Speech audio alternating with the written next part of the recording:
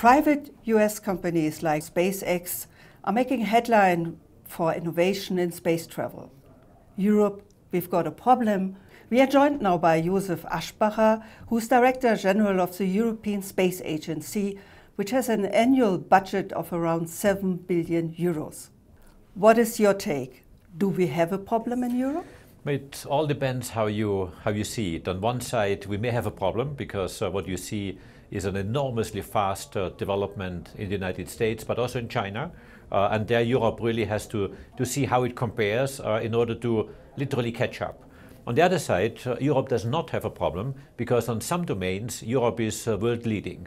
I take Earth observation. The Copernicus program is by far the largest Earth observation program worldwide, with about 350 terabytes of data being delivered to users worldwide.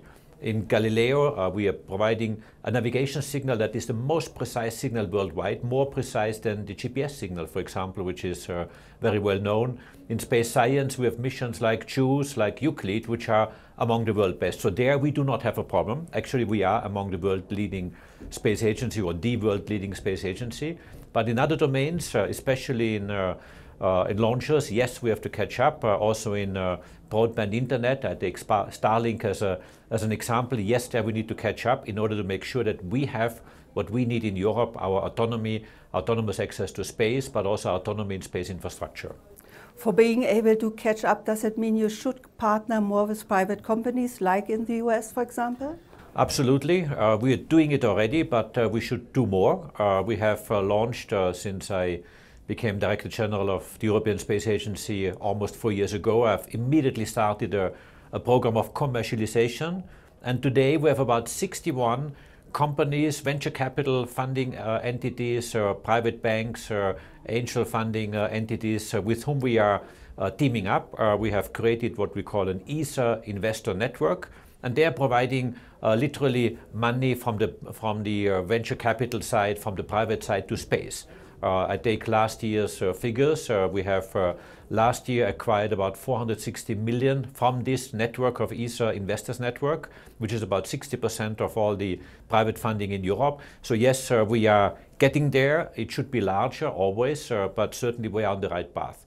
But what we really need to do, and this is a priority which I see really coming in Europe, we have to get more and more private funding into space in order to make sure that Europe is able to catch up with what happens overseas or in other parts of the world. But why should private companies invest in the European or partner with the European Space Agency? What would be the benefits from their point of view? Oh, there are many benefits. First of all, space is a very fast growing sector of the economy. Today, the world space economy is roughly about 460, 480 billion euros. This economy is growing. These are estimates from consultancy companies to about 1.8 trillion euros in the next decade. There's a bit of a variation on which year this will be reached, but certainly it's a very fast growing economy. So this means that from today, for the next 10 years, we see a growth in the order of 12 to 13% per year. There are not many sectors in the world that are growing that fast. IT is one of the fast-growing sectors, but space is also among the very fast-growing sectors. So from an economic point of view, yes, space is very attractive because it is growing worldwide, and of course Europe has a lot to offer to participate. But space also has other dimensions. For example, if I invest €1 in the space economy, take Earth observation as an example, the multiplier of this public investment coming back into the economy is a multiplier of 5 to 7. That means €1 invested in Earth observation brings 5 to 7 euro back into the economy through new services, taxes that are being paid, people that are being employed, new companies that are being created, but also export opportunities that services are exported outside Europe to other countries in Asia, in Latin America, in other parts of the world. And this is great because there it shows that our investment that we have made through the public sector, like the European Space Agency, is multiplied and is bringing more money back into the economy. But still some of your partners, like Italy, seem to rather partner with American companies like with SpaceX. What does it mean for you? Yeah, this is, first of all, is one discussion that is ongoing. There's nothing signed yet, so these are ongoing discussions. But I can really assure Italy and all my member states of ESA that investing in European programs is certainly beneficial to them because we have a European framework, there are European partners in industry in Germany, in the UK, in France, but also in other new emerging economies that are investing in space. And we have managed in the ESA framework to really increase our budgets quite significantly over the last years, meaning that we put European programs together, and staying in Europe and staying with Europe is certainly of advantage to any country. Of course, there are always one or the other deals that are made on the side, if they happen. But this is, I would say, almost part of daily business. Deals are made with different partners, but for sure, by far, the largest attractive investments in space are made through European programs, and especially ESA and European Commission programs. But still, do these talks between Italy and SpaceX worry you? Of course they worry me. I mean, it's always the same. If you have European programs and you see that one of your strongest partner, actually one of our founding members of the European Space Agency, is also opening talks with other organizations, of course that is worrisome. But there's one message I really would like to give to all my member states, including of course our dear friends and partners in Italy, is that we have also, and in this particular case, the discussion on SpaceX is about joining Starlink or getting Starlink type of services. Of course, we are building, first of all, a European program called IRIS². It takes time, I do admit, this is not ready today. It will be ready from about 2030 onwards. But what we offer this year already is a precursor service called GovSatCom, where we have encrypted secure communication using geostationary satellite. That means we are already offering this service as of this year, towards the end of this year, and then obviously build it up gradually to include also low Earth orbiting satellites to have a similar constellation as you get overseas. So yes, we are working on it. Yes, we have already precursor services that can be utilized for security players like the defense community or other. But this network is very small in comparison no, it's to not. SpaceX. It's not. It's not. It is using geostationary satellites, which are, of course, the ones that are stable over a certain point of our Earth.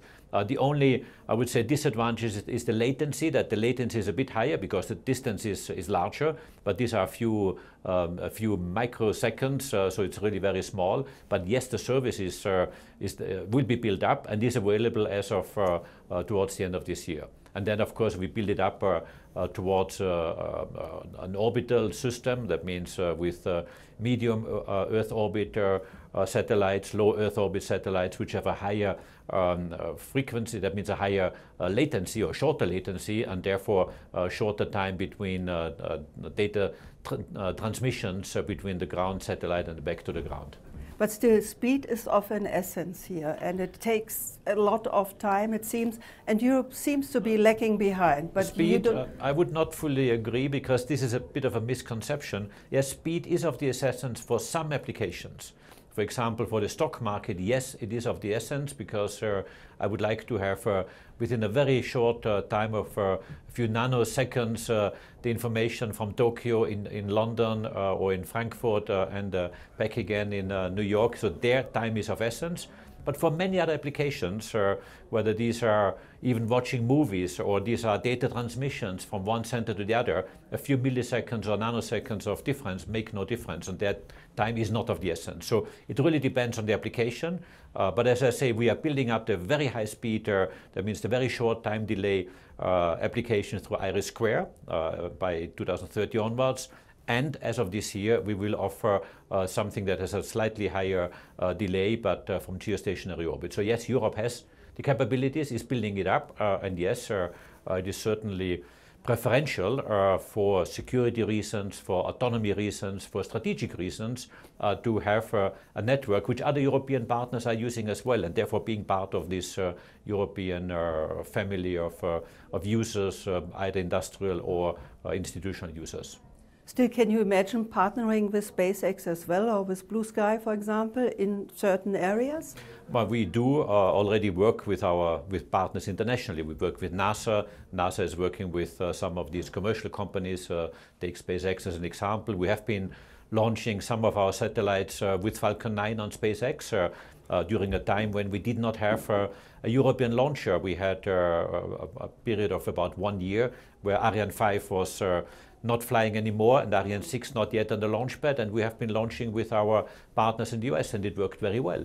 But also let me say that the US is also using Europe to launch its satellites. We have 18 satellites or 18 launches contracted to Amazon to launch satellites for the Kuiper constellation. 18 is a lot of launches which they entrust to our European launcher, Ariane 6, and I think this goes always both ways. We sometimes work with our partners in the US, and US partners work with us. So it's a really balanced, very trusted, a very good partnership which we have. Still, some governments cut their funding for the European Space Agency, like Germany as well. What does it mean for your work? Germany is not cutting the funding for the European Space Agency. There has been a slight adjustment, but the good thing is that there has been payments made to Germany into the ESA treasury, and therefore the money is available. So that means there's a natural variation, because the call-up of funds from our member states is following the way how we spend it. And there's 1 year when there's a little more spent and 1 year when there's a little less spent, but it does not mean that Germany has cut budgets. The opposite. Germany has increased its funding at the last ministerial by about 6% compared to the ministerial in 2019. So Germany has increased, but also other countries have increased. But I do have a message here, because other countries have increased higher and more than Germany. The average increase in 2022 at the ESA ministerial was 17% across all countries, and the German increase was 6%. So you immediately see that there was a less strong increase of Germany as compared to, say, France or Italy. And there I really believe that Germany, having such a strong industry, space industry, Mittelstand industry, but also big companies, but also in the research domain, Germany is benefiting a lot from space investments. And this is a very important message I really would like to give back also to Germany. First of all, thank you for the strong investment in ESA. But secondly, this year, in November 25, we have the next ministerial conference, and it takes place in Germany. It is hosted in Bremen, and we, of course, look forward to Germany hosting it and providing the facilities to organize the meeting. But as a host, normally you should be a very strong partner, and there I really count on Germany to be the engine of space for Europe, because Germany has to gain so much from the investments in the European Space Agency. Joseph Aschbacher, thank you for the interview. Thank you so much.